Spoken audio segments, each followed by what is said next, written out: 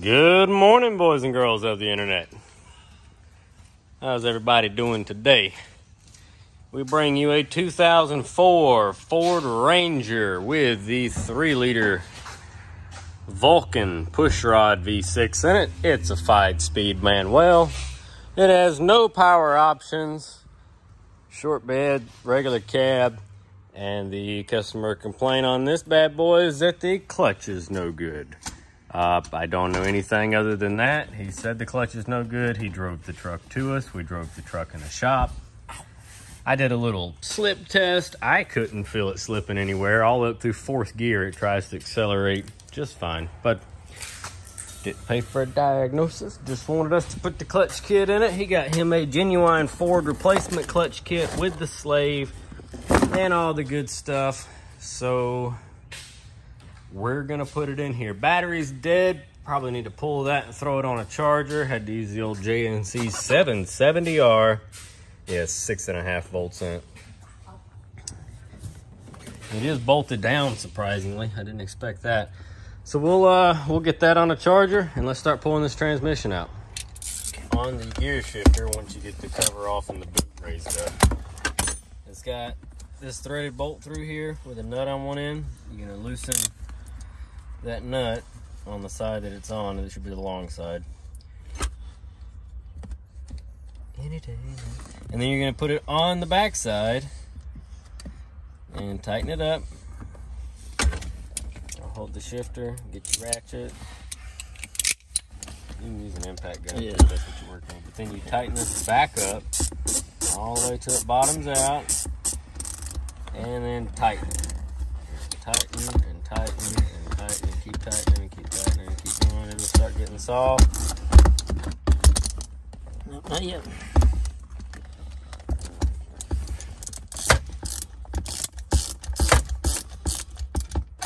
There you go. And that is how you remove the little jam bolt on the shifter. And then with maybe if we wiggle it, we can get that. Boom, there you go. So that's how you take that off. Now you got some more Phillips head screws that hold this last bit of protective cover down to the floor. We'll get it off and then we'll be done up here. Underneath the truck now, you can see it's been self-lubricating. But the way this transmission or the exhaust is shaped, what we're gonna have to do is drop the manifolds. So you've got bolts up there like 15mm, both sides. Luckily this truck's not rusty, so I think all this is gonna come apart fairly easy, knock on wood. So we're gonna hit it with some penetrant, let that sit for a minute, and then it separates right here. And we'll spray that. This rear cross member, let me back you up. This cross member right here can be dropped. Of course, you got your drive shaft. You'll pull it out. It's looks like a 12mm 12-point wiring harness. This is your clutch line going in. You'll disconnect that. All the bell housing bolts, the starters right here. We'll pull that, and then I think it'll just right on out of there. All right, so just pop the clutch line loose. It has a built-in ring right here, this collar. See how it's got a split right there? You push this forward into this, spin it a little and pull, and that's what unlocks the teeth in there. So this comes off, no tools needed. All the oxygen sensors are unplugged. Harness up here, harness up there, and then one that comes up the side of the transmission right here. Speaking of the transmission, you've got a connector here. There's 2 tabs, like Christmas tree clips that hold it to the transmission there, and electrical connector here. Then it comes down, is fastened here and here, plugs in here. All of that is now off, out of the way.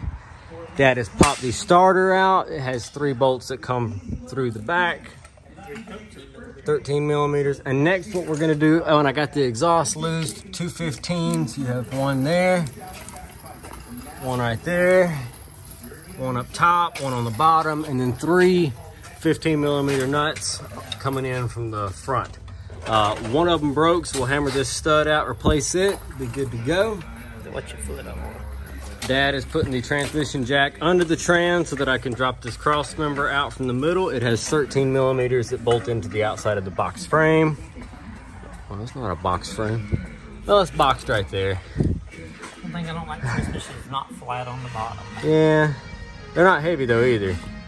All right, so bolts are out. So this is floating. Yep. Okay. So now that's good. We'll knock these out, drop the cross member, and then start working on bell housing bolts. And the last of the bell housing bolts are coming out now. Last one.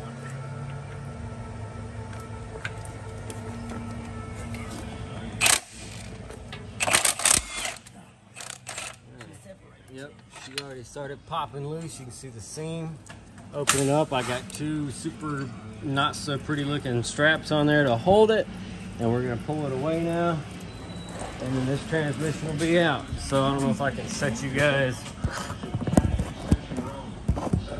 Hold on a second. I know you don't want to hear the TV, so I'll mute that. We're good to go. All right. Okay.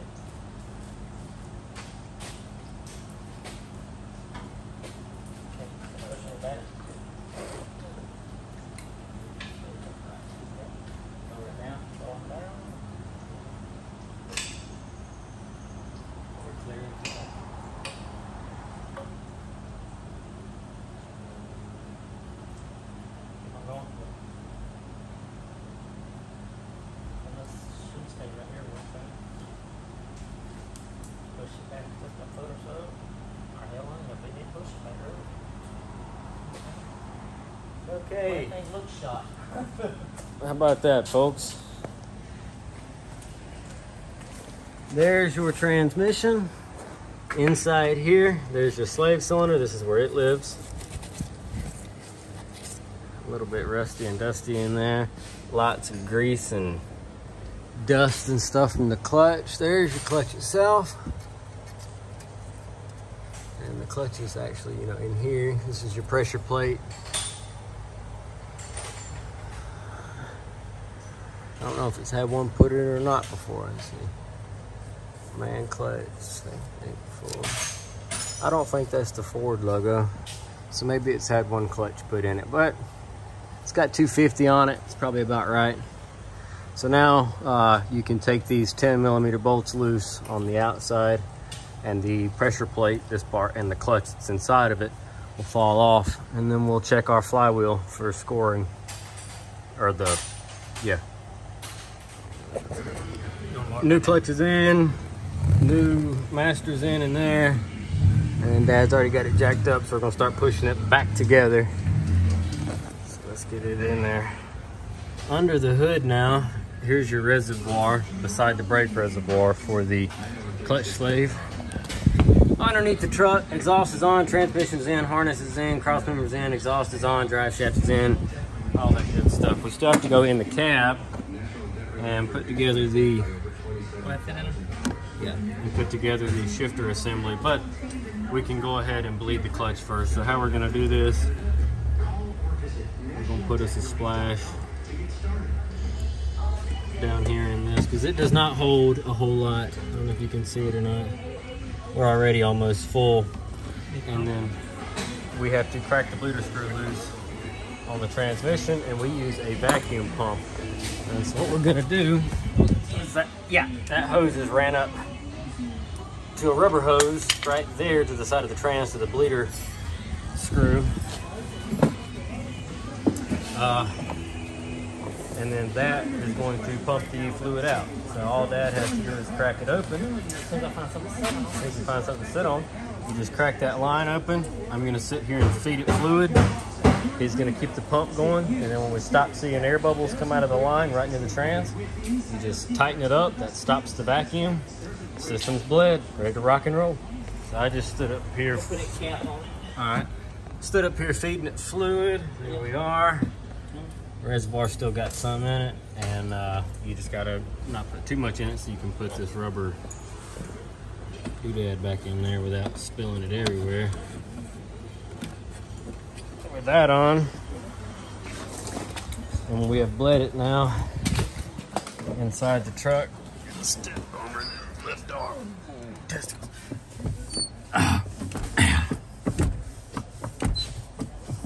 Now these hydraulic clutches in these later Rangers are pretty soft anyway.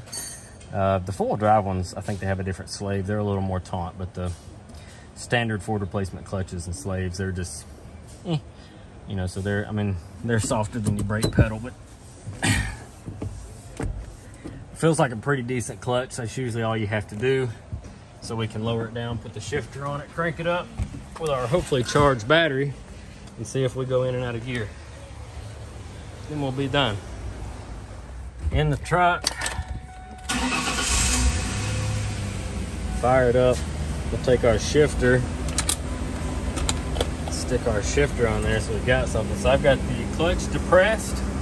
You worthless piece of shit. What is that? The clutch, you have to depress it. Okay. Dad joke. And then with the clutch depressed, because it's a worthless piece of shit who got an arts degree, we can go, we'll try a high gear. 5th, 3rd, 1st. So there's no, so if your clutch wasn't bled properly, so you're in neutral, it'd be like trying to put it into gear with the clutch out. But as soon as you, it goes. So now we'll try a 2nd. Clutch is in, brake is in, wheels are not moving, let off the brake. Wheels are still not moving, which means it's fully disengaged. And we'll start letting the clutch out. And she's rolling, clutch in, brake. Comes to a stop. Our clutch is good and bled. So now we can shut her down, Put her together.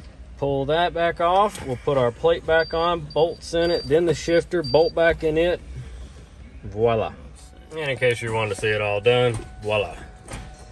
There it is, all the plates and crap put back together.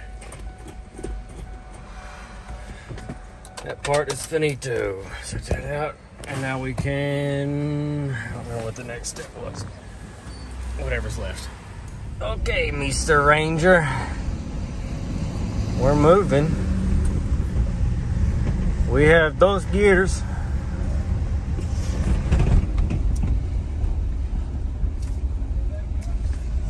Those is gears. It's gonna take a minute. You know, you gotta drive it. Come on. We're gonna start off in 2nd, kind of ride that clutch a little bit. Help get her smoothed out. And go to 3rd.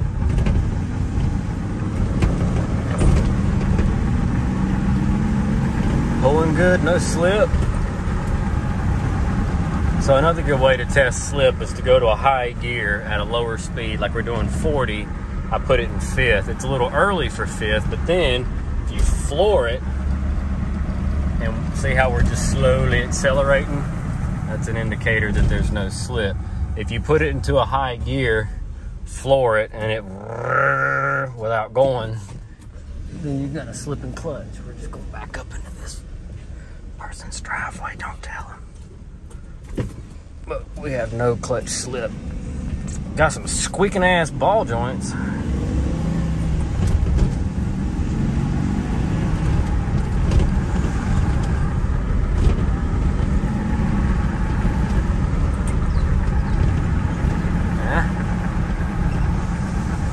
And brakes sound awful too.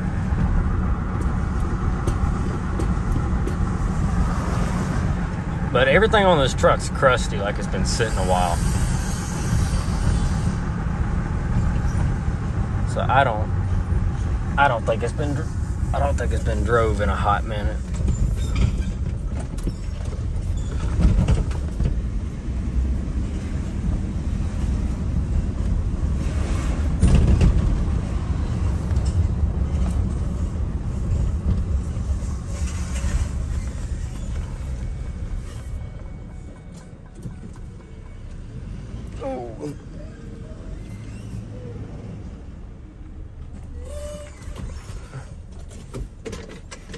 Okay, folks, that's a wrap.